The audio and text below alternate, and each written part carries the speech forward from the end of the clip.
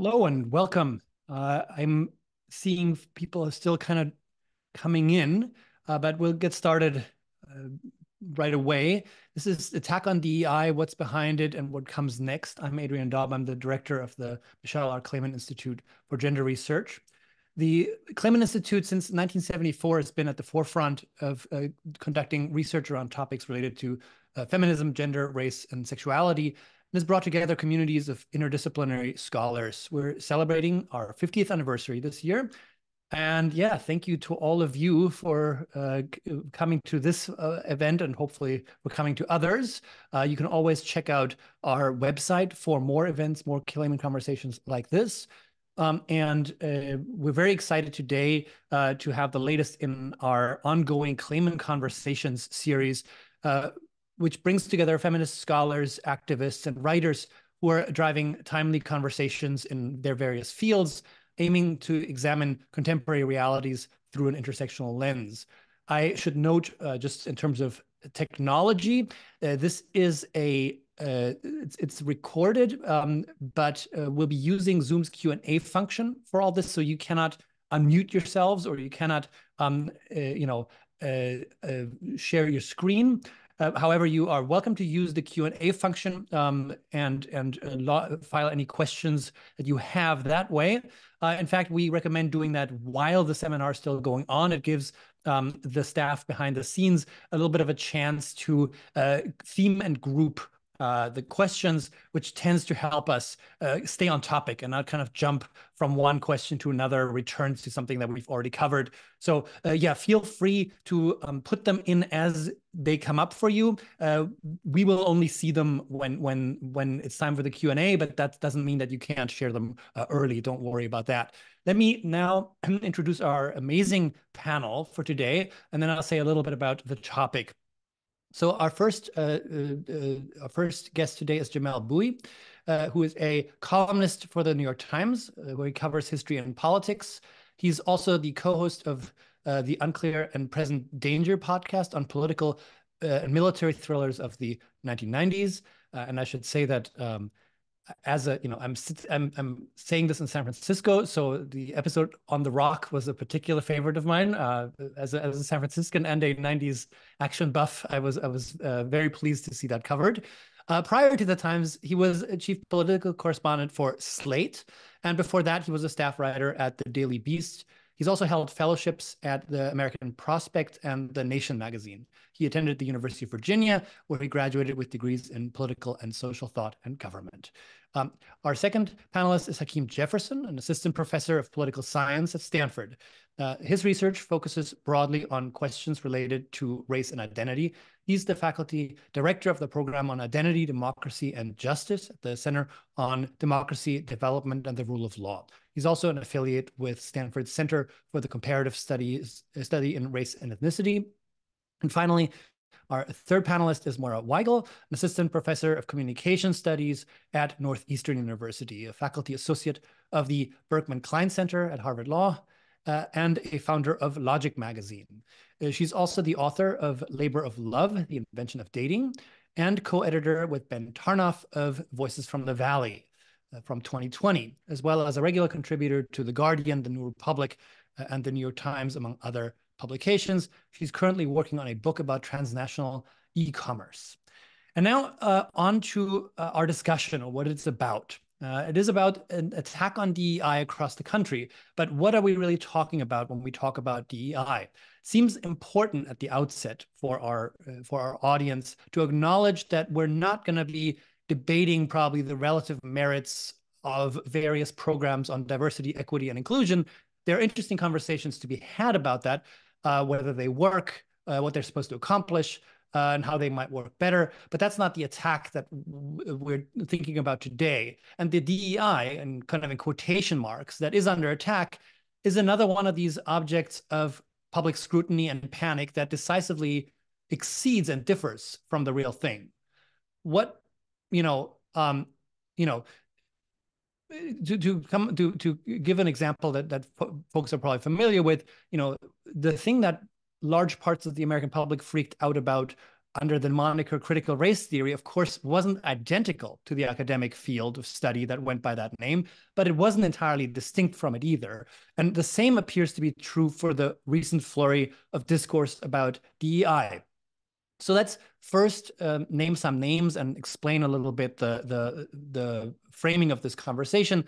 The panic appears to have gotten started pretty much in 2020, hot on the heels of the George Floyd protests, and it really gathered steam just last year. You'll probably hear the name of Chris Rufo in this hour at some point, and he definitely has done a lot to, conservative activists like him have been very, very central in spreading this. But I'm guessing we're going to all hear that that's in some way a sideshow, and that there's a much broader change going on here. And we should especially emphasize, especially given that we're likely to have some people working in that space in the audience, that this panic is not a mere media or discourse phenomenon. There have been a raft of anti-DEI legislations, and what that means really differs from law to law. 82 of these have been introduced in about a dozen states. 13 have final legislative approval. 12 have become law. 38 have been tabled, failed to pass, or vetoed. I'm guessing that our three panelists will nuance this a little further, but just as a sort of working definition, I propose that DEI as an object of discourse really combines three levels of meaning, and that the effectiveness of this moniker in public discourse lies in some sense in the fact that it collapses these different levels of meaning. So the first level of meaning is simply there's the specific language, theory, and practice used in actual DEI programs, right? Christopher Rufo made his name kind of outing these and circulating these for conservative audiences. But the second level, DEI also becomes a way, like affirmative action until last year, to question diversity as a goal for organizations or society to cool. This is the level at which DEI is usually juxtaposed with meritocracy, whatever that means. This is the sense in which a lot of the debate over Claudine Gay's tenure as president of Harvard, I think, employed or came back to this DEI question again and again. And there's the third level of signification where DEI just becomes code for putting up for debate the presence of people of color, especially Black Americans, in various spaces. There was the infamous example of the mayor of Baltimore becoming a quote-unquote DEI mayor in certain right-wing Twitter spheres, right? It's no longer about hiring practices or any kind of program you might attend. That's about the presence of a Black mayor, specifically a Black person in a position of power. I don't want to preempt the longer conversation, but I'm flagging this at the outset just so people aren't confused. We're going to be talking about DEI programs, I'm sure, of the type that many of you may be familiar with. But I think it's important to point out that we need to also be talking about what else people attack by thematizing them. We'll be talking about, I expect, the specific mode of escalation, too, that public discourse in this country has become so good at this point, where someone's misbegotten slide in an HR meeting in some insurance company or, university launches a moral panic that is covertly or not so covertly about defending established hierarchies. So with that, I want to turn to our panelists. And as a first question, I kind of just wanted to ask each of you to give a sense of what brings you to this topic. What got you? What makes you interested in it? Why do you think it's a central thing to be talking about right now? And maybe I'll speak for myself, right off the bat. That I've been working on a book on several books on cancel culture discourses for the past 4 years, which I think turns out to be very much a simpatico discourse with DEI. First, in the sense that I'm pretty sure that both discourses are just kind of straight up moral panics, but also that it's about that last point I talked about, that it's about established hierarchies. Cancel culture is about who gets to talk, whose silence makes discourse illegitimate, who gets to frame debate.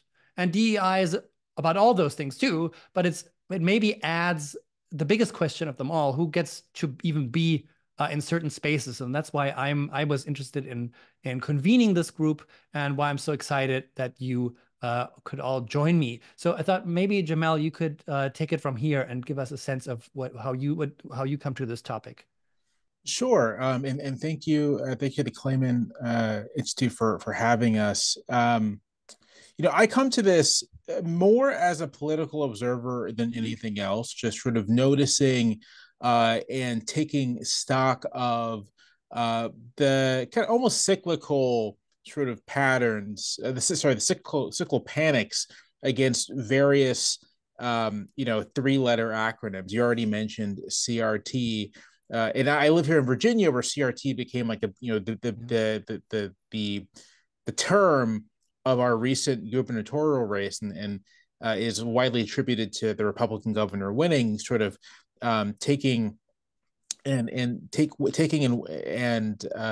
working from the reactionary energy of various conservative parent groups and kind of folding this into this set of anxieties about what kids are learning and what's being taught and who is teaching it and so on and so forth. And so for me, like observing like the rise of DEI as like the latest version of this has been interesting to me. It's been interesting to me to get to sort of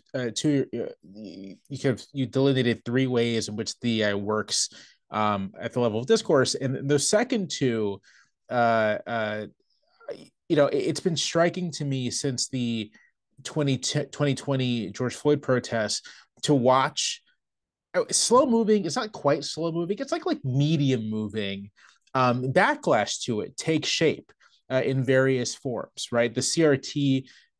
Well, I mean, you could even start with the 1619 backlash, which is happening around the same time, the CRT backlash and the DEI backlash.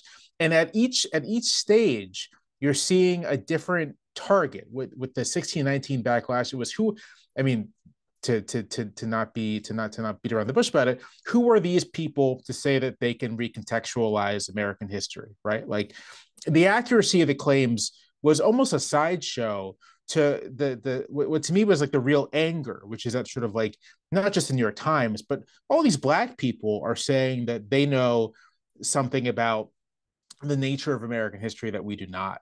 The CRT panic, the CRT backlash, likewise. What are these people teaching our kids? And the target ends up being, right, it ends up being books about Ruby Bridges and John Lewis, right? It's very clear what the aim is and what the reaction is, right? That if the George Floyd protests showed, millions of young white people, right, marching in the streets, who is responsible for the fact that these young white people would react against the established social order? Must be these books are getting in school. And then DEI seems to be like the natural progression, right? Okay, we've gotten the history, we've gotten the books and ideas. Well, these people are in these spaces too. And it's been striking to me, and I'll wrap up here, it's been striking to me to see the extent to which there's not even any attempt to hide the idea that what is actually being complained about here is the presence and legitimacy of Black Americans in elite spaces. Like there really isn't much of a, oh, this is not what we're talking about. When someone like the aforementioned Christopher Rufo seems to be kind of throwing dots at random scholars of color and saying that's a DEI hire, it kind of gives up the game. And so what I'm interested in this as an observer and as someone who does see this kind of this roiling backlash that I'm sure will have some other form, right, come the next election cycle.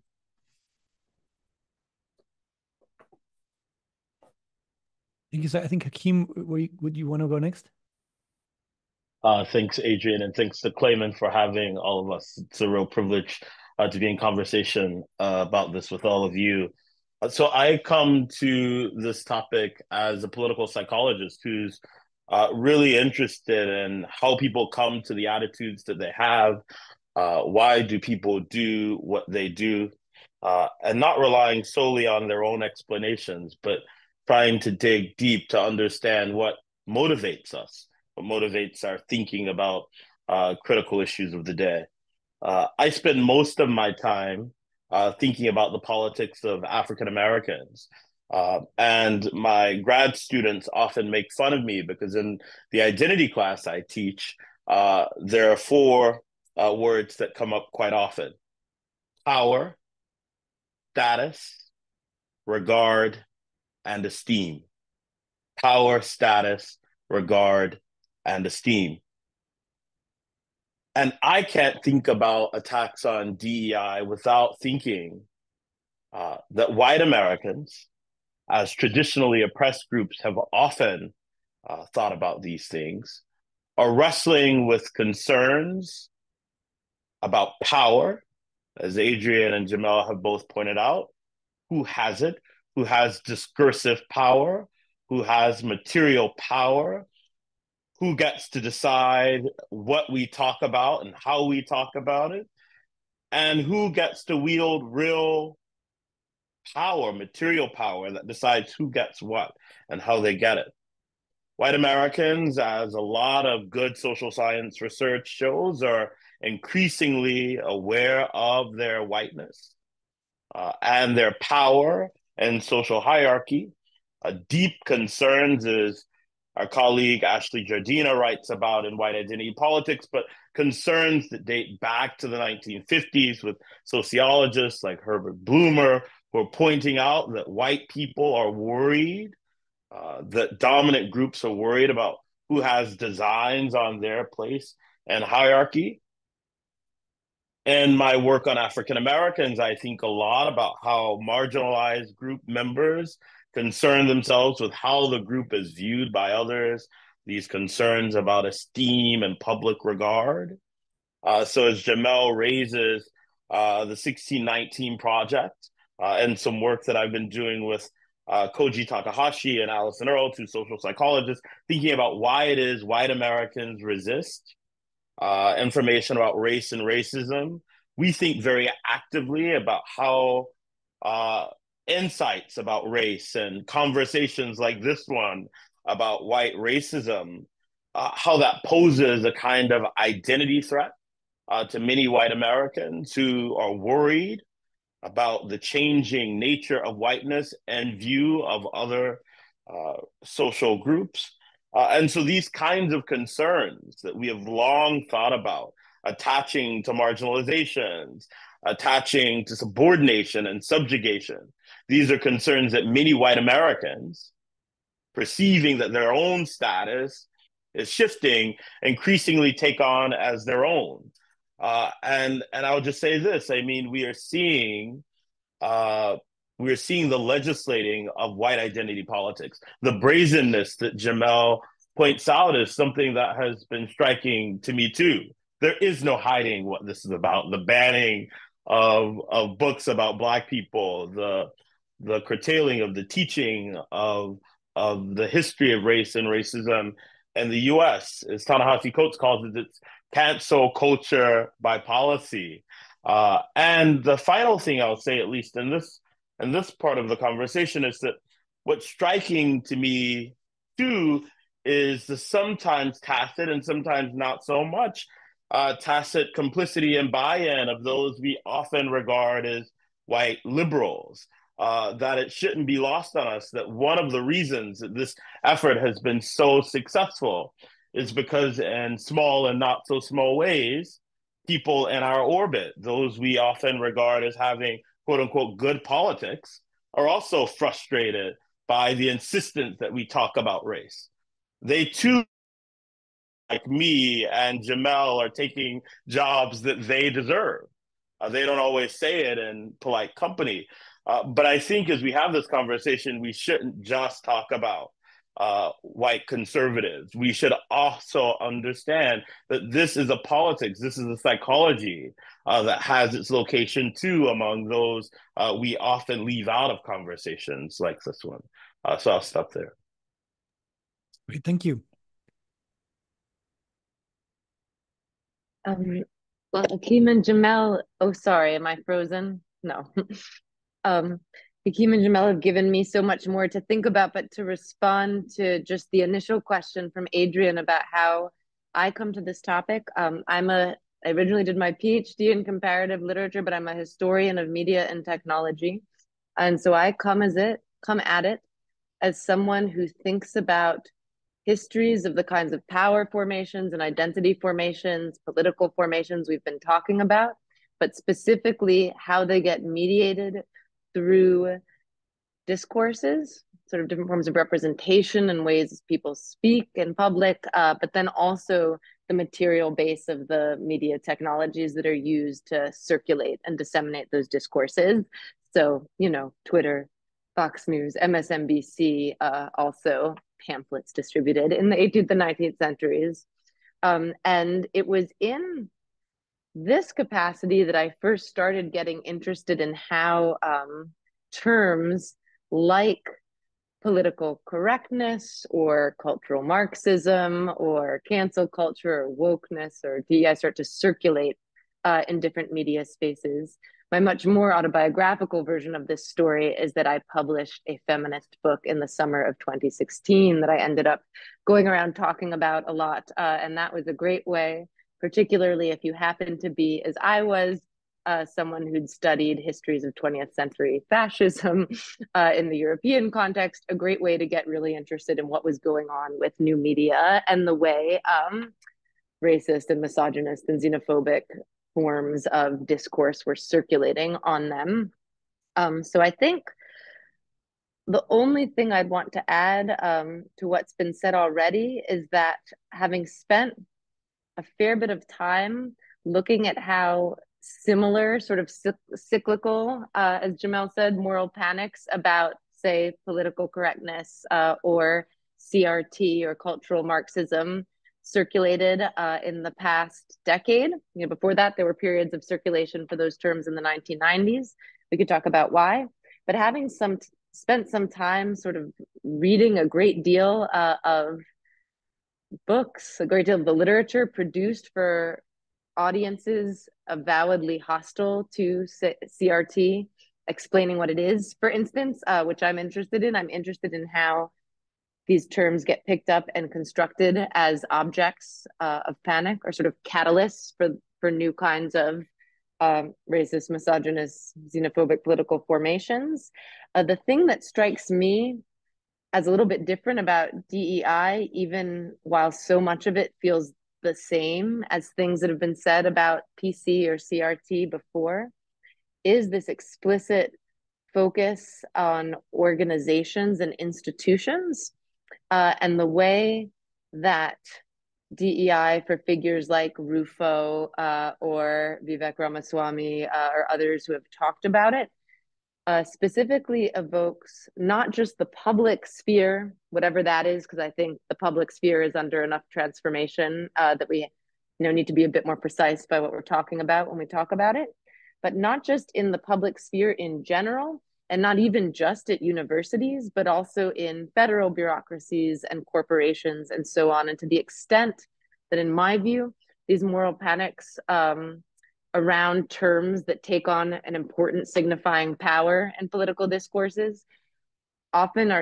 these panics often serve as an incitement or a pretext to enact certain legislative changes, legal changes, organizational changes.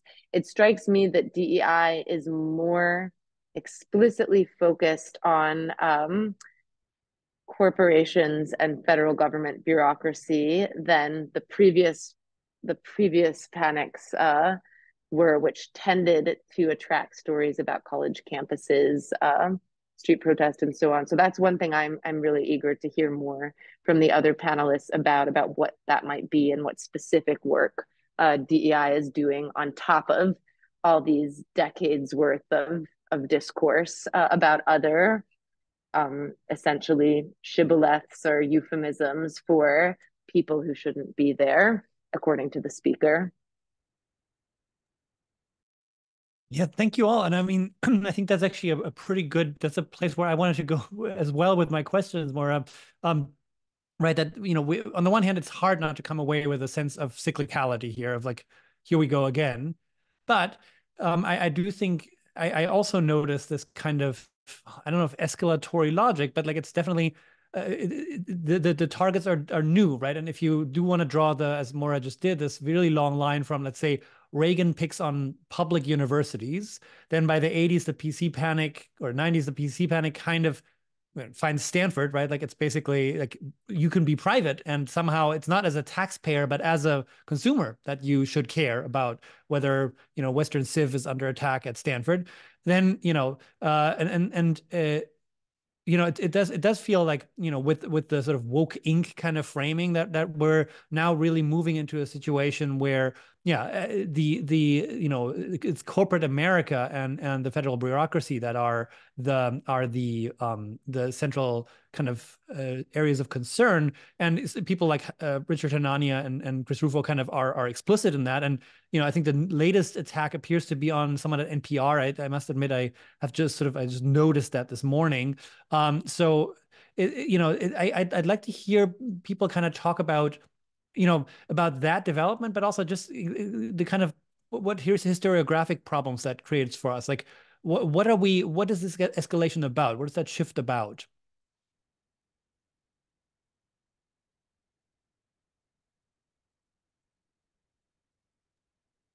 Jamelle? I'm thinking about it. It seems, if you listen to someone like Rufo, for example, to talk about how conservatives need to win the institutions, he talks of a long march through institutions, and it seems what the escalation here is taking existing narratives about sort of liberal media bias or liberal institutional bias. A couple years ago, kind of, clearly prefiguring this was the woke capitalism or woke capital thing, whereby, Nestle putting out a diversity statement meant that somehow the company was like not Nestle. It seems, so a few things as I organize this. First, it seems that the point here is to pursue a pre-existing political program, right? Which is, in the case of universities, sort of gutting humanities departments, sort of doing as much like the pursuing the effort to really weaken the social, cultural, and political power such that it is of academia, and create a situation where academics are more fearful of speaking out than not. So this, part of this, and the Claudine Gay situation at Harvard, I think, is a perfect example of this, sort of using, finding a pretext for launching this kind of assault for a pre-existing political agenda. I think the escalation to targeting institutions, again, has a lot to do with the very real sense of, I'd say, like trauma that conservatives felt in the wake of the George Floyd protests. I kind of don't think we can overstate the extent to which the right broadly saw that in basically apocalyptic terms. And even today, when literally today, oral arguments over the Supreme Court's hearing of, whether or not the law being used to charge some of the January 6 rioters is legitimate. I believe Justice Thomas, referred to violent protests. Like there have been other kind of violent protests recently. Why are these ones getting this particular target? And you can see just in that language, I see a direct allusion to those 2020 protests, which loom large in the imagination of conservatives. And so, part of the escalation here is conservatives asking themselves, how can we basically prevent that from ever happening again? And it's targeting institutions that they feel have been, corrupted or have always been on the wrong side, but now need to be brought to heel. It is going after the people who represent the kinds of cultural and social changes that produce something like the George Floyd protests. So the targets for this aren't just political and cultural institutions that have institutional power, but it's not hard to find on right-wing social media complaints about DEI and like a new Star Wars property, or DEI in the new Captain America movie, right? Like Captain DEI now.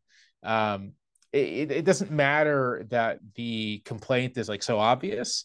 I think what connects all these things is a sense that the only way to preclude the kind of mass socially disruptive protest against received hierarchies of race and gender is to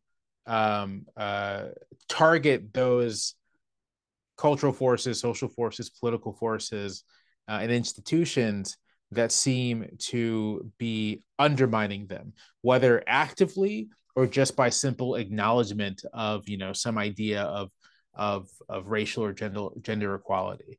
So it kind of it doesn't matter the fact that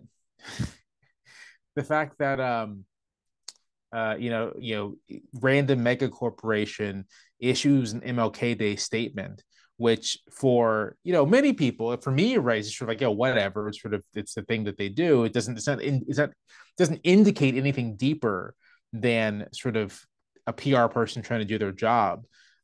This becomes a specter of the malign forces undermining Western civilization.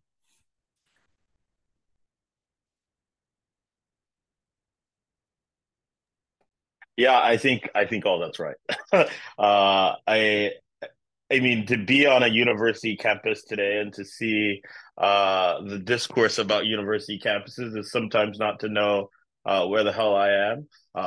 It's because there is this sort of panic, I think, about what happens at universities, and others on the call would know much more about this history, but schools and classrooms and schoolhouses have always been these sites of contestation over power, right, and societal power. And this sense, one can't help but believe that there's this sense among those on the right, at least some on the right, that it's not just a Claudine Gay or a Hakeem that's doing this sort of racial brainwashing, but there's buy-in from these white liberal elites who are engaged in a kind of race trading, and also offering up a kind of politics to young people that is misaligned with the racial group's interests. And I think Jamelle is exactly right to point to the 2020 protest activity as one very visceral moment for some on the right in particular, but not solely on the right, who saw this in the same light that they saw the election of Barack Obama as the real threat to racial hierarchy. What does it mean that so many Black people and Black voices are elevated in this moment? Whatever you think about Ibram X. Kendi, a lot of people went out and bought his book. There was a lot of talk about periods of enslavement, a lot of just a retelling of the kind of history that got us to a moment where a police officer could kneel on the neck of a Black man in broad daylight and murder him. And this discourse and the very images, and we can't, I think, ignore those images that Jamelle alludes to of, front page New York Times stories about the multiracial coalition that's standing in service of the advancing of racial justice. Some of us were skeptical of that moment and said as much with Victor Ray. I wrote at 538 and the aftermath of all of this that there would be, and we should expect this kind of backlash. And so I think thinking about the attacks on DEI as a part of a long through line in American history of a kind of racial backlash that when there's the perception of forward movement and racial progress, there is this backlash. I mean, we have seen this at every turn. You get a Barack Obama, but you also get a Donald Trump. You get people reading, again, whatever you think about it, Ibram X. Kendi's How to Be an Anti-Racist, and you get the outing of a president at Harvard and all the kinds of attacks that we've seen on DEI and a kind of cultural moment.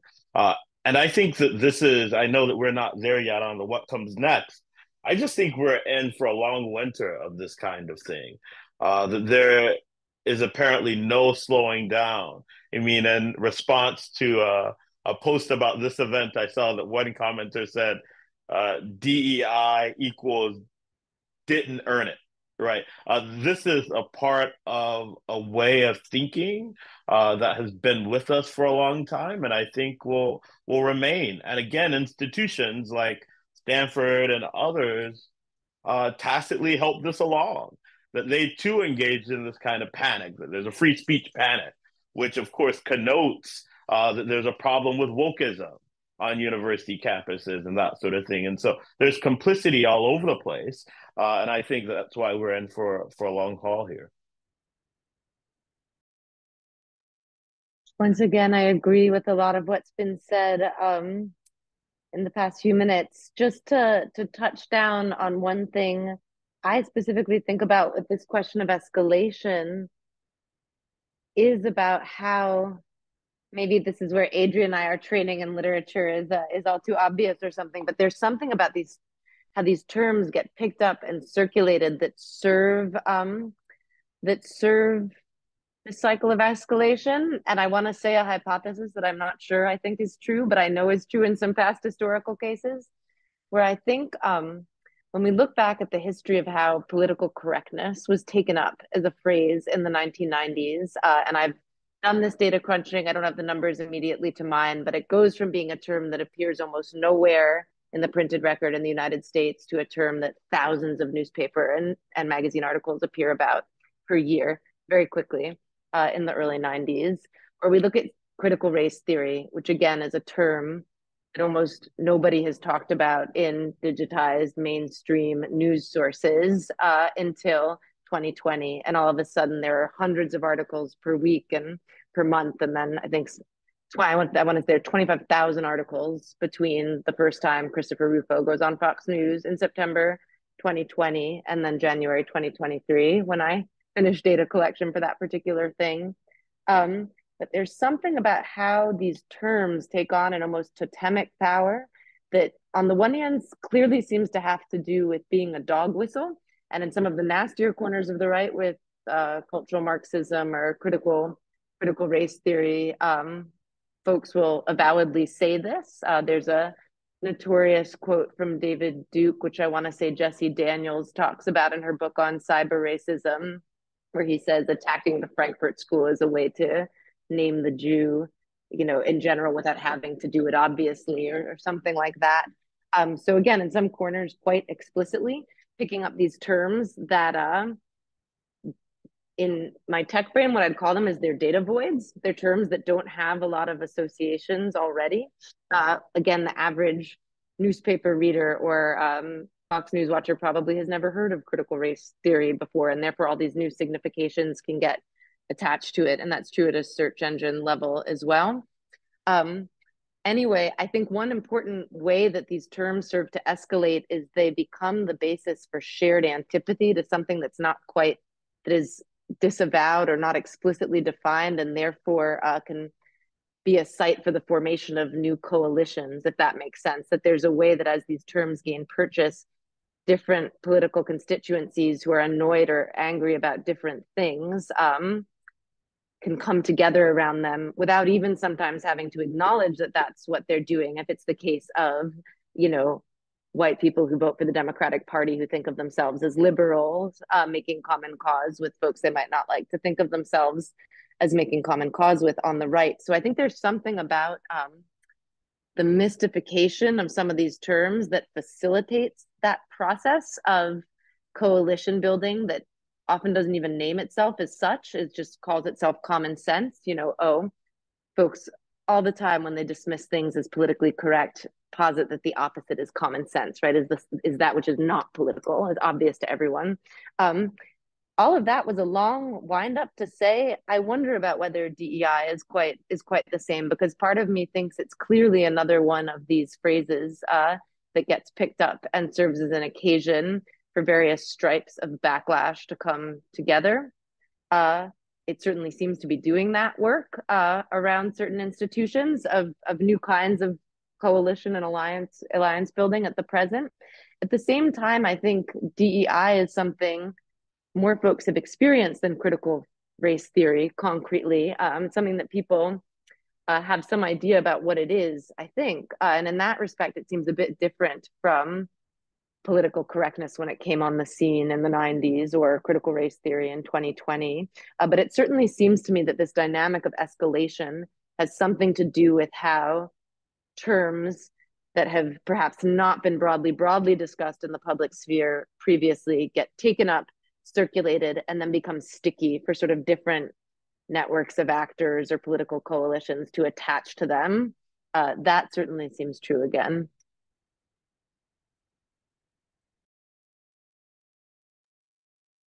I think there's something really useful, Moira, about noting the convenient way that it allows people to discuss so much all at once, right?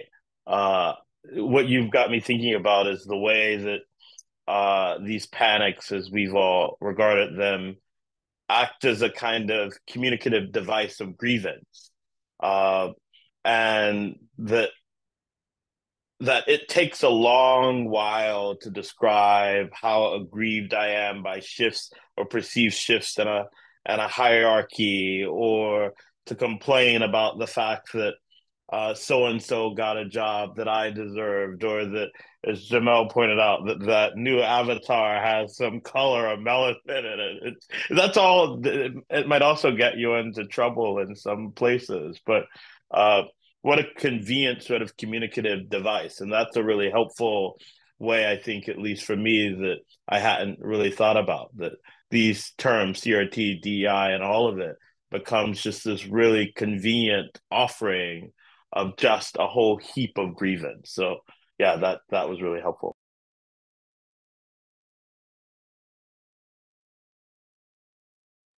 Yeah, it seems to me really important to, I mean, I like the way you're putting that, Hakeem, that there's a kind of way of putting, these panics all work to construct a connection to the person consuming the anecdote or whatever it is, right? The story or the meme.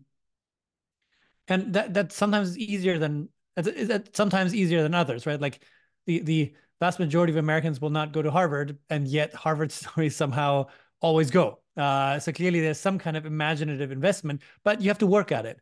Whereas like, DEI programs, I should have looked up what percentage of Americans those are a reality. But like as Moira is saying, like that's definitely a larger percentage of Americans than go to or have ever had any association with Harvard or even an Ivy Plus university. So it does seem there's something about it. It's connecting with people's everyday lives in a way that political correctness kind of had to work at. It's not that you couldn't do it, but you had to work at it. You had to sort of tell them, that way that your grandkids hate you, that's also political correctness, right? Like that's how you bring it home. But that's but that took extra steps. With DEI, it almost doesn't.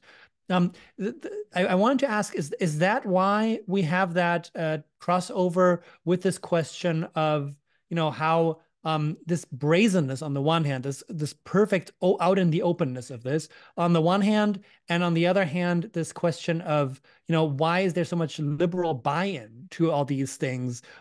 Is that why? Is that it sort of is in people's lives, or is there something else going on? Is there a different historic realignment happening, right? Why is it that Rufo can say, oh, I'm going to use the New York Times, and the New York Times says, oh, cool, let us now print what Chris Rufo wants us to print, basically. What is the sorry, Jamelle, I know that that's your employer, but there is this right, there's a kind of an interesting disconnect there between, it's actually a very effective, apparently, coalition builder, while at the same time being, and I think you're all right to point to this, astonishingly open-hearted, astonishingly open about what it's doing, right? Astonishingly forthright in its own weird way. How do these things go together?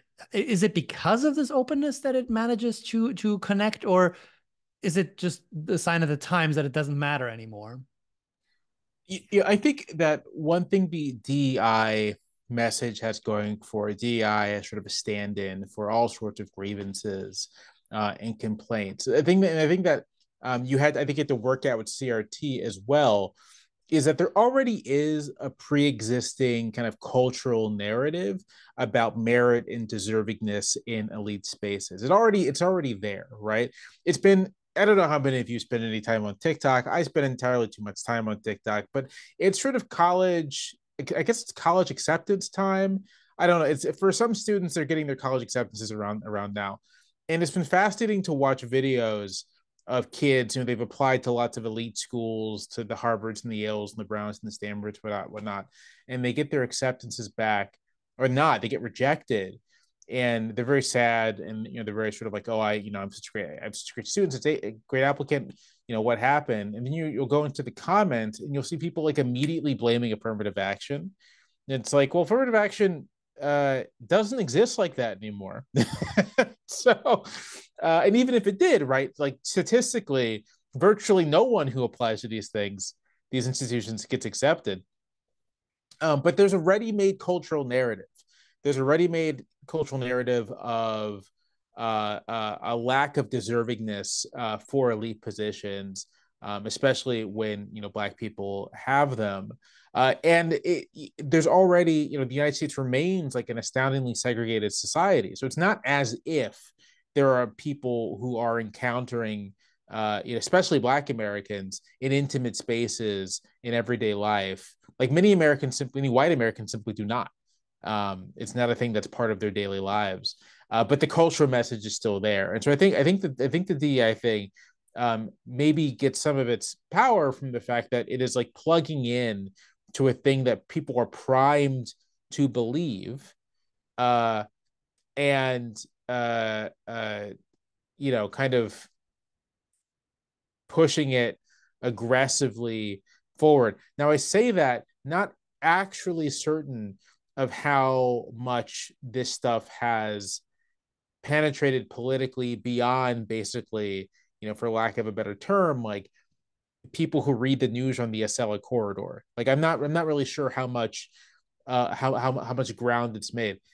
Part of me thinks more than we think, and I'll just wrap up with this last observation, which is that back when Ron DeSantis looked to some people like a formidable political candidate for president, one of the clear things that was developing around him was a kind of sympathy, like white liberals who sympathize with this stance on the pandemic were sort of like willing to look past his cultural politics, or rather, whatever their grievance about lockdowns, they were able to see him as someone who spoke to that, while kind of like putting a willing blinder on the other element of his cultural politics. And you see this in his campaigns he ran in Florida, but there is a way that he was trying to figure this out, right? How do I build a coalition of grievance around pandemic grievance, racial grievance, gender grievance? And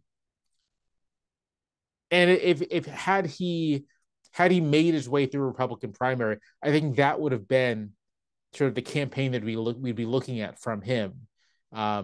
This kind of, he for not for nothing, right? He gave Rufo a job overseeing the new College of Florida, right? He's very much a part of this political project. So yeah, that's just an observation. Like you can sort of see the political coalitions trying to get pulled together, and to a certain extent, it is like the fact of Trump that is kind of the thing that is preventing them from cohering. But take Trump out the picture, and I think there is there's a formation happening there.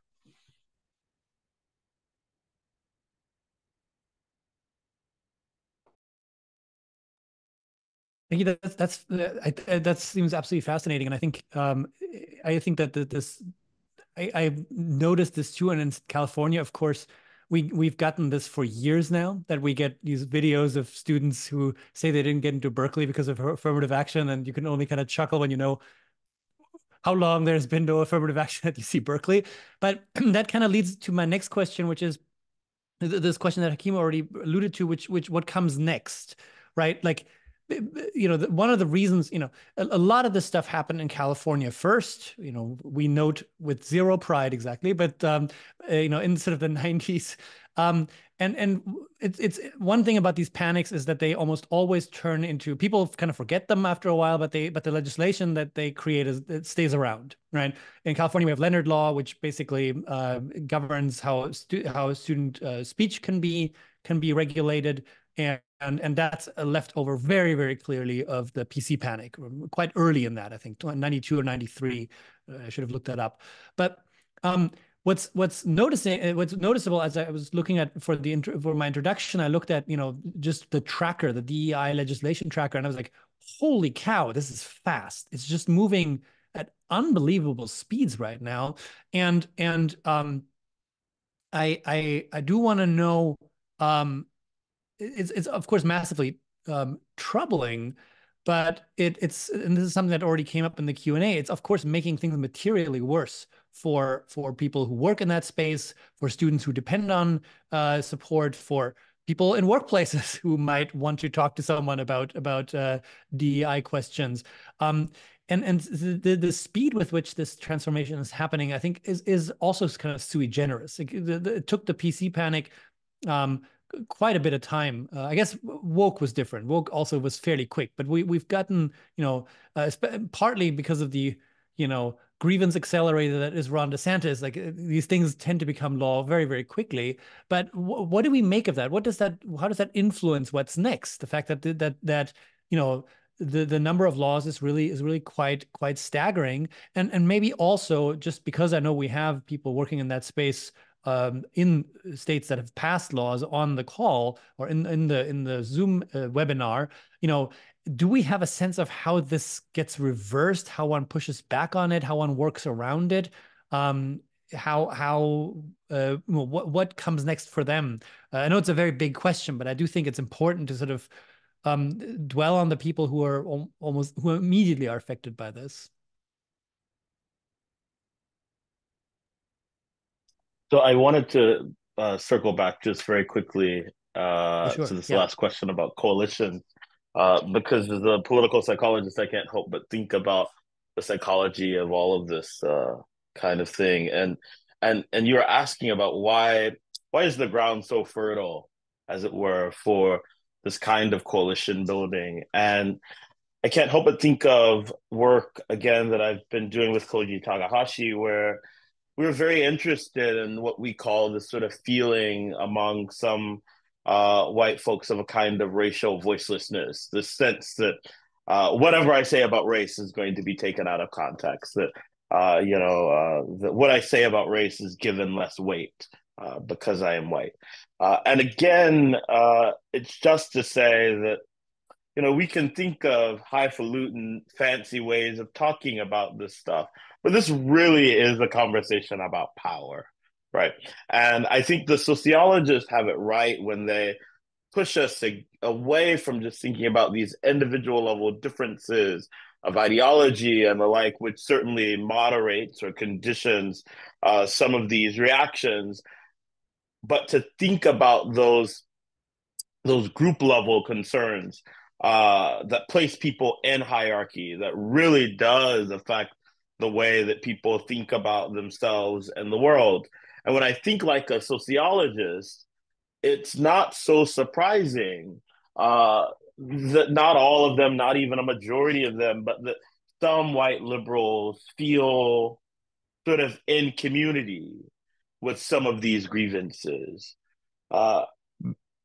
Because our group identity so orient our place in the world and really condition how we think of ourselves. So that's all to say it shouldn't surprise us that even powerful folks who often have quote unquote good politics around around liberal ideas, that liberalism sometimes falls away a little bit when race is brought to the fore, because race is so central to how we see ourselves, at least in this context. And so I just wanted to say that before answering the second important question about what's next. I mean, the fact that Republicans control so many state legislatures and governor houses, we should expect the continuation of these kinds of legislation. Of course, this is being actively debated in the courts about what it means to ban books. Is it compelling speech? Is it violation of First Amendment rights? And it still is an open question as to how the courts will ultimately rule on these questions. But more informally, we're already seeing the changes this is having at places like universities. You know, there was just a piece recently about how universities are changing the names of various organizations and offices on campus. I think Dartmouth now has the Office of Pluralism and Leadership or something like that. And I mean, we're already seeing the ways that this is affecting programming and the removal of different kinds of scholarship opportunities and the like. Institutions and universities are many things. They are often not courageous. And I think in the face of this kind of attack on DEI programming and the like, we're going to see a lot of universities fearful of being called before a congressional committee, fearful of being investigated, fearful of losing dollars, particularly public institutions, but private institutions like this one, it's not immune to this either. I think we're going to see, again, as a part of this long winter, a lot of giving in and giving up. Because again, institutions are not often courageous when it comes to race and issues of equity. And so I think that's what we have, at least in the immediate future. And what stands in the long term, I think, still remains to be seen.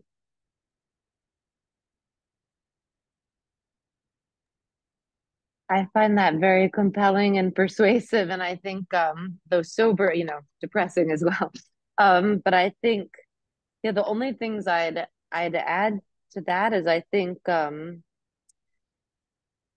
this kind of discourse serves to delegitimate institutions and to justify their ongoing privatization and dismantling and so on, and their subjection to the logics of the market. And I think, in the 1990s history that I've looked at, these fights over the canon, the great books courses, and political correctness, the outcome was not that the culture warriors won and therefore, everyone got to read Plato in these well-funded public institutions. The result was the legitimation of defunding public institutions at the end of the Cold War. And if you take a sort of view from Mars look at it, I almost find myself thinking, there was no longer an adversary who legitimated this level of science funding and also this kind of commitment to a certain kind of cultural liberalism and pluralism by way of contrast. I mean, the USSR, I don't think China plays that role for the United States today.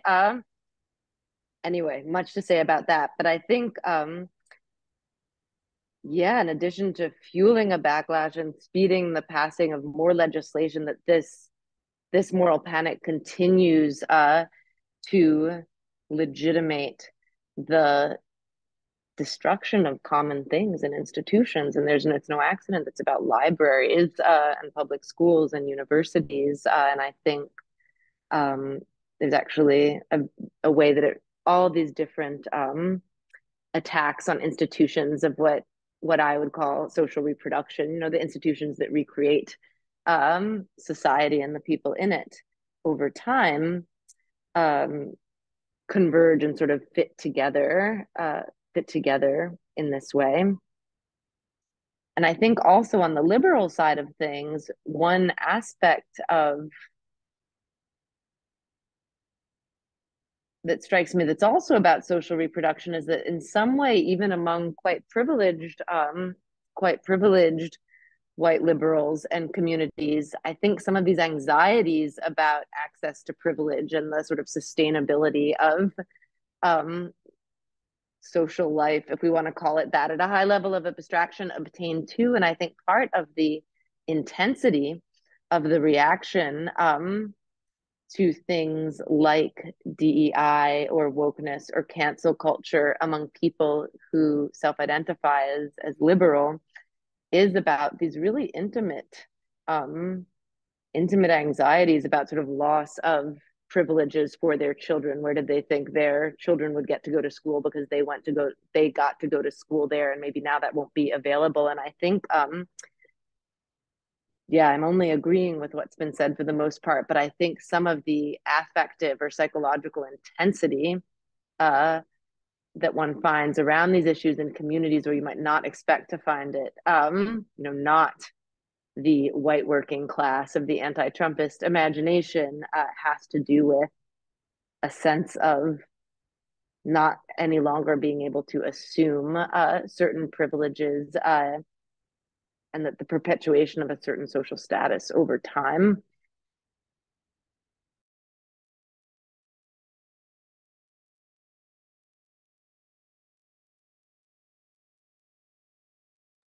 Yeah, I mean, I'm wondering, this is also, it's one of the interesting things about, and this is already brought up, and I think after this we should probably move on to some questions from the audience, but one of the big kind of questions for me is always, right, this is really, the moment when corporate America is also in the firing line of this panic, which is something that really was exempt from for some time. And that, of course, is like the one institution that someone like Chris Rufo would probably claim to love. And it's interesting in its own way that it's not, these panics strike me as not straightforwardly institutionalist or straightforwardly anti-institutionalist. That is to say, they both, like the Claudine Gay, the discourse about Claudine Gay at Harvard held Harvard allegedly in high esteem, just not as it was actually constituted, right? Like these are not, and the same is true for the university in the political correctness panic, right?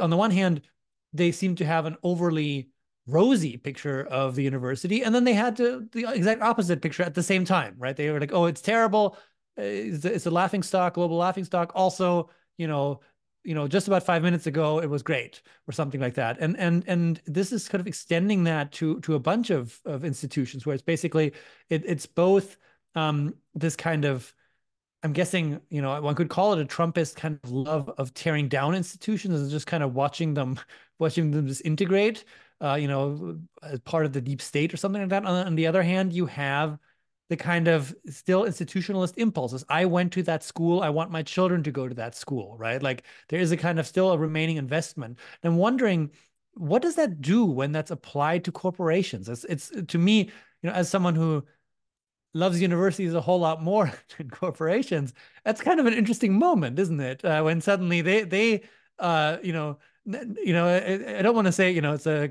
gee, now you know how it feels, but it is really, it's putting something in the line of fire of something that really was designed, I think, as you all very much persuasively arguing, to delegitimate public institutions, or institutions in which the public felt itself to have some sort of stake, even if they were quote unquote private institutions, right? There was, to some extent, your tax dollars at work. That's not the case when Disney is going woke, according to Vivek Ramaswamy, right? Like, it's interesting to think about, like, what does it do when that sort of corrosive now sort of seems to, I'm going to mix a bunch of metaphors here, but it seems to kind of arrive at corporations as well. Can we talk about that? Yeah, I'm not really sure what it does, right? Like at the end of the day, for especially for the corporations that are producing, concrete products or cultural products, it's like, markets, a market for diverse casting exists, right? And so it's unclear to me what the end game is of denouncing a company like Disney. Like, what do you, you know it remains the case that there are many, many tens of millions of people in the country who are going to go see a Little Mermaid movie with a black lead, right? Like, which a movie that did quite well for Disney.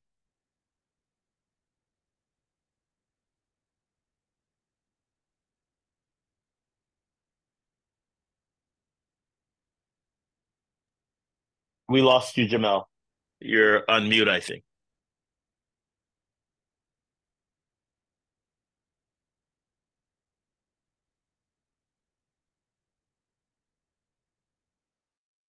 I'm not on mute, but my mic died, so same difference. I was just saying that I think the purpose of the attacks on these corporations is less to get them to do anything, perhaps other than, you know, issue a press release saying, you know, maybe we're not going to do X, Y, or Z program. The more it's like social glue, it's like social binding for these communities of people engaged in this tech, especially online. I wanted to say, just thinking of a path forward, and thinking of how much of the potential coalition building, I think, depends on the coalition building for, you know, this kind of reactionary movement depends on tapping into people's anxieties about social reproduction, about the ability of their children to get good educations, go to good colleges, you know, live in decent neighborhoods. I think that implies, right, sort of like a genuinely kind of like social democratic political project in response, right? That's the only way to maybe try to short circuit this play, is to say, in fact, these institutions do not have to be zero sum. They do not have to be limited. We can expand them. We can make them bigger, more capacious, and so on and so forth. But it does require meeting, I think, this rhetoric and meeting these things head on and like calling them for what they actually are. In the last election cycle in 2023, there were all of these victories on the local level of people pushing back against Moms for Liberty candidates and school boards and such. And the kind of the common thread between all of them was that the candidates running against the local politics version of all this did not beat around the bush about what they were running against, right? They were quite open about the fact that, you know, we don't want people banning books. We don't want people, you know, doing X, Y, and Z. And, you know, to the extent that there's been like one major electoral victory for all of this, which was the 2021 Virginia race, it's striking that the Democratic candidate in that race never really pushed back openly, never named and labeled the thing.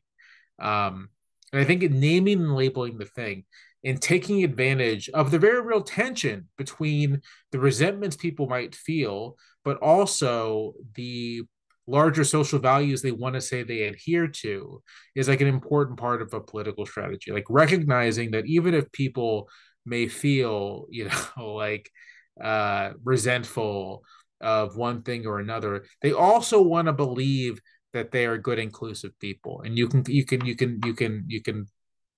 capture that. You can play those two things against each other. Yeah, I think that's right. And I was heartened too to see that using a positive language of freedom against these sort of negative attacks on banning books and the like did seem to be effective in some places. I think that can be a political strategy, and one we saw Joe Biden and Kamala Harris sort of employ in various places as well, talking about what it means that people are banning books, you know, and so maybe that's a way forward. I wanted to go back, Adrian, just to this question about corporations, which I think Moira and Jamelle have spoken quite well about in social reproduction. I do think it's interesting that I think for a lot of Americans and white Americans in particular, or perhaps for all of us, the sort of symbolic image of corporations. I'll speak for myself. When I think about how corporations are sort of represented in my own cognition, I think of them as these sort of conservative organizations that at some level do the bidding, whatever that means, of a kind of conservative politic. And I think, just as political science colleague Michael Tesler, basically shows in his work that everything Barack Obama touched turned black. I think that's the same with this current moment and the sort of discourse of DEI or what it represents is corporations. It's like when Oprah endorsed Barack Obama or Colin Powell endorsed Barack Obama. These were, for some white Americans, de-racialized, social, I don't want to use the word objects, but social beings, until, of course, they endorsed a Black candidate. And I think the same way is true for corporations, that the sort of way that they're represented in mind changes the more that they adopt this language that is so deeply racialized. And so when corporations respond to this visceral murder of George Floyd, right, they give up that currency that they've long had among at least some large share of white people. Because in that moment, to align themselves temporarily with a kind of racial progress is to change their representation and the mind of some white Americans. And so there is no contradiction, I think, for people like Chris Rufo and many others. It was that these corporations had buy-in from this segment of the public so long as they stayed away from these kinds of seemingly racially progressive policy positions. And so the same way that individuals are blackened or racialized by way of their proximity to other candidates who are perceived to be racialized. I think this is what we've seen with corporations as it comes to Disney or any of the other companies that have taken these sorts of positions. I think the only thing I'd add on corporations specifically, because I did suffer through Chris Rufo's book, I did read it, it's just I remember the moment when he starts talking about corporations, and he has this sort of special ire that is, I think it's structurally analogous to this split or contradictory attitude to the universities, where on the one hand, they're full of critical race theorists who don't deserve to be there. And then on the other hand, he really still cares because Harvard's Harvard and he has a deep investment in certain ideas about hierarchy and deservingness and so on. And the moment where he talks about corporations, there's this similar contradiction where he's on the one hand annoyed because corporations should only respond to the rules of the market and therefore should be part of this sort of highly naturalized, play an important symbolic role in this broad reactionary belief that hierarchy is natural and anything that interferes with it is unnatural or something.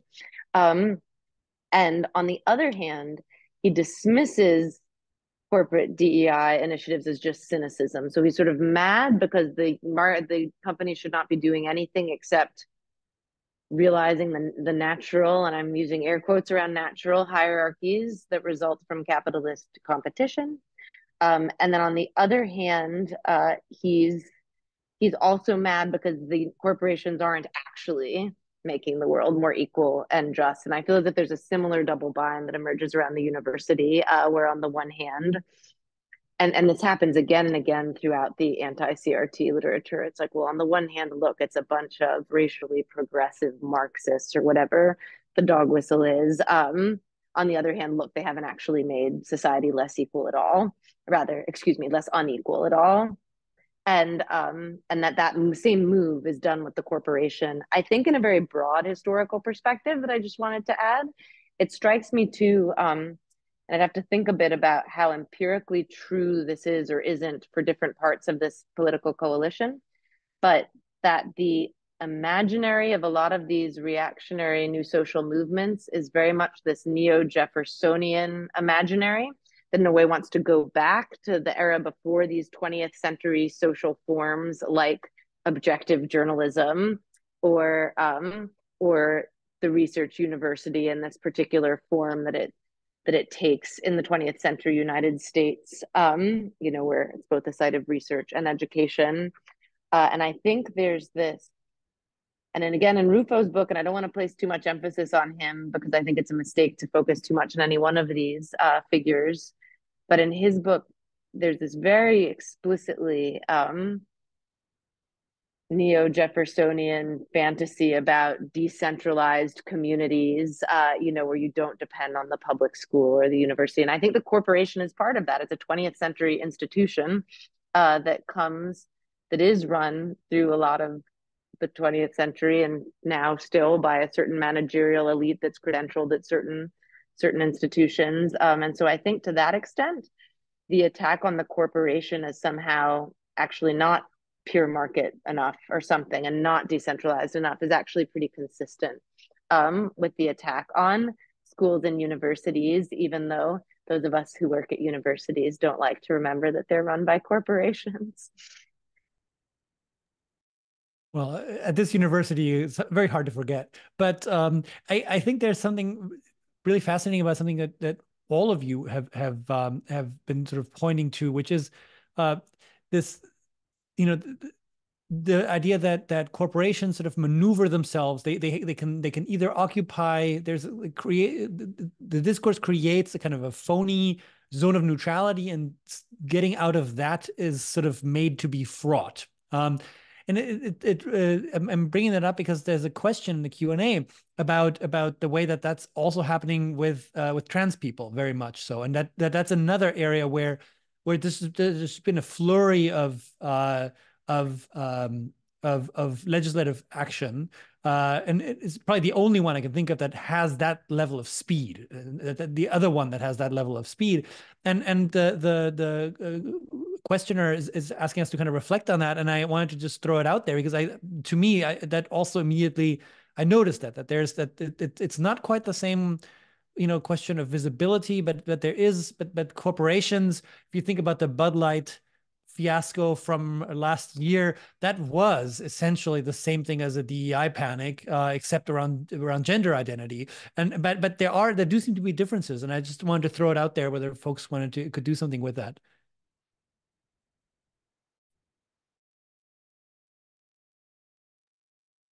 I was just going to remark that Jamelle wrote a stunning piece, I thought, about the way about dignity and trans politics. So it's the first thing that came to mind for me as you were asking this question, and I thought Jamelle did a really nice job in that piece of moving a lot of these pieces together. And I, of course, wouldn't put him on the spot, but I just wanted to note for the questioner that I think this piece that Jamelle wrote on trans politics and dignity is a really useful way, at least for me, to put it into conversation with a lot of the ways of thinking that we brought to bear on this theme of DEI and sort of what's at stake.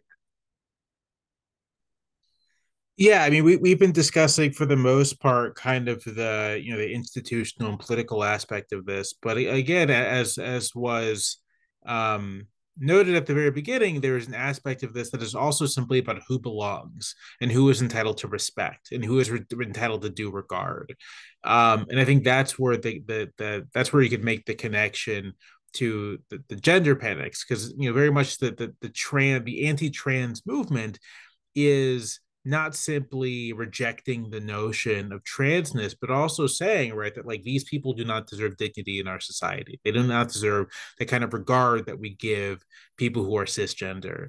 And the hounding of individual transgender people that we've seen is very reminiscent of the hounding of so-called like DEI hires and prominent positions. It is. I think it's a testament to the marginality of sort of trans identity that, right, like they're not aiming at presidents of major research universities. They're aiming at like a young woman who got a beer can, right? They're aiming at 13-year-olds who want to play sports, with their friends. They're not aiming at people with institutional power. But I think the extent to which and I just noticed it's like getting dark here, so I'm shrouded in darkness now. The extent to which so much of this is about who is entitled to dignity and public displays of it, and public recognition and due regard can't be overstated.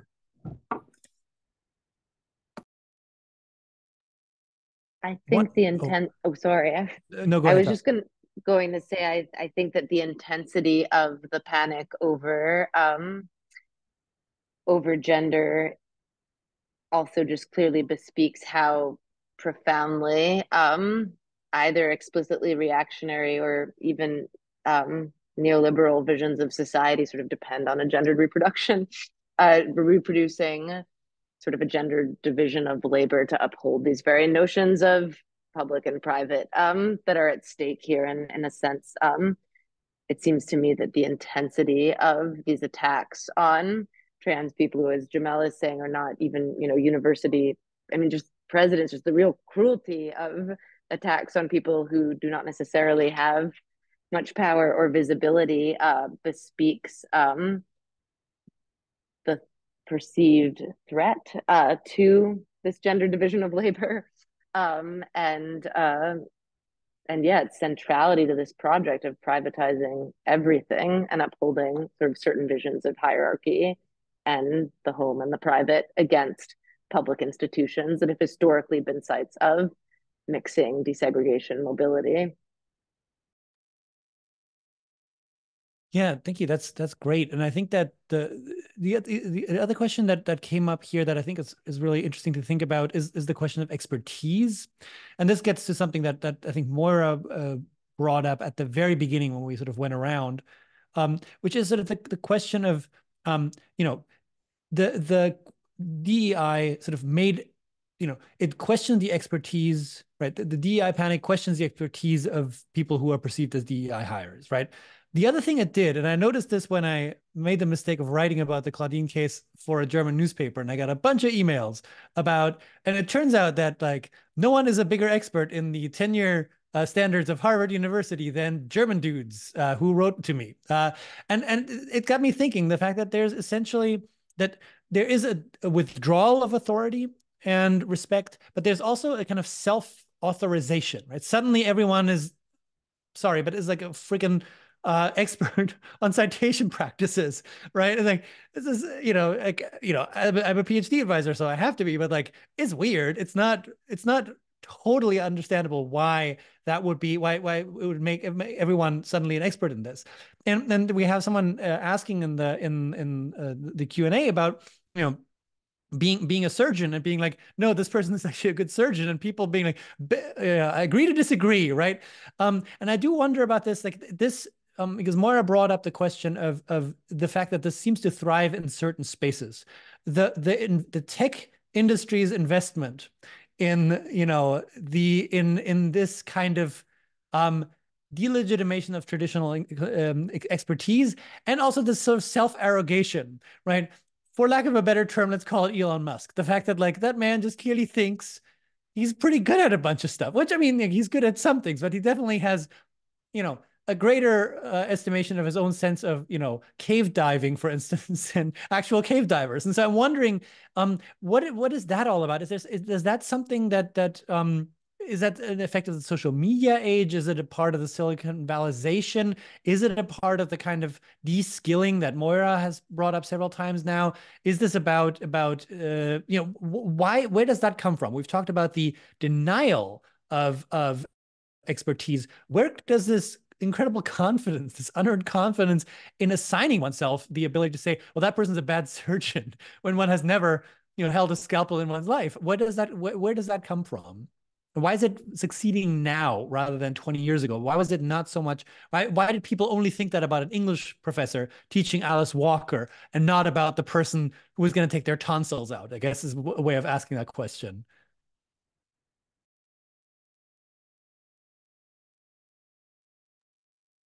Well, I had this experience of teaching at Stanford where I found myself in the front of a classroom having to defend my expertise uh, uh, in front of a classroom filled with white students, a couple of whom had no regard, I'm certain, for the fact that I have a PhD in political science, that I've studied race, that I think deeply about these questions. That what gives the confidence? I think at some level we know. I mean, is again Victor A. writes in his work on racialized organizations, whiteness as a credential, and let's just add white maleness as credential, and the perception that the thing in those moments where I felt like I was defending my own expertise, it was that there was something in view that could override any sort of educational credential I had. And that was my blackness. I mean, intertwined with the fact that everybody can be an expert on race because everybody experiences it. That there is no way that one can have special expertise, or the same about other markers of identity, say gender. What does it mean, one asks, to be an expert on this thing that I too know so much about? And so that's all to say, I think we know well what provides the credential for those who are without it across any domain that is unrelated to their own specialized expertise. And it's often whiteness, and in at least my experience, it's white manness that provides a credential that can override a PhD in political science from the University of Michigan.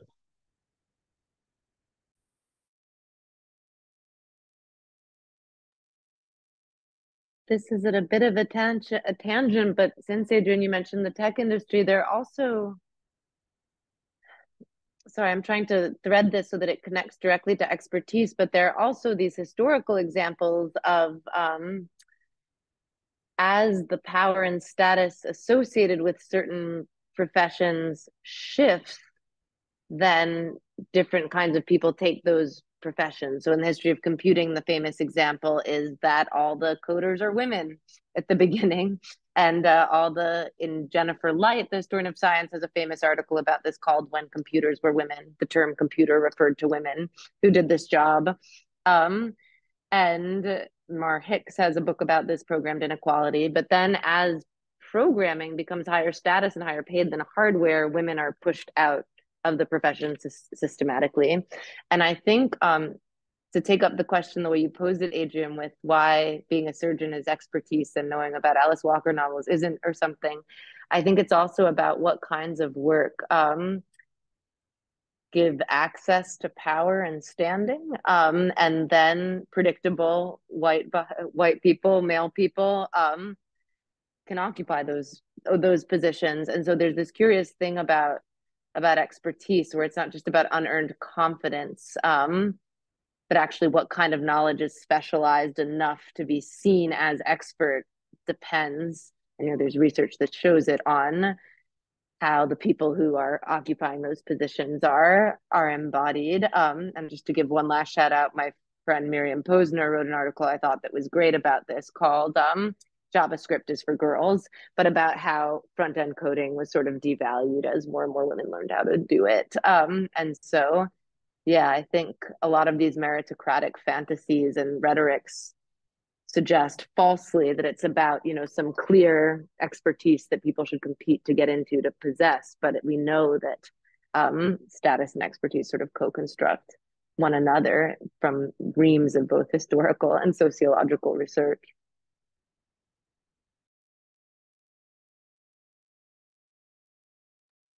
Well, so I think we're at time, actually. So it's 5 o'clock, and thank you so much to our three panelists. This was a terrific exchange. I'm really, I mean, there's still much to talk about, but we can reconvene and see how much more has come down the pipeline in a few few months or years. But for now, I think you've really done a terrific job in kind of situating us and giving us a sense of what's happening, which is, as I think people have been expressing in the Q&A, is all the more valuable when things are moving so quickly. And I think that we really have been able to hopefully shed some light on that, answer some questions. And for now, just a big claim and thank you to all three of you. And we hope to see you on Stanford's campus. Well, I mean, Hakeem is here, but the other two, come, don't be strangers, stop by in person, and maybe we'll do this again. Well, hopefully on a different topic, and we're not still talking about this, but like you, I do not hold my breath. But hopefully in person next time. But thank you so much for being here, and thank you all for attending. So thank you, and until soon.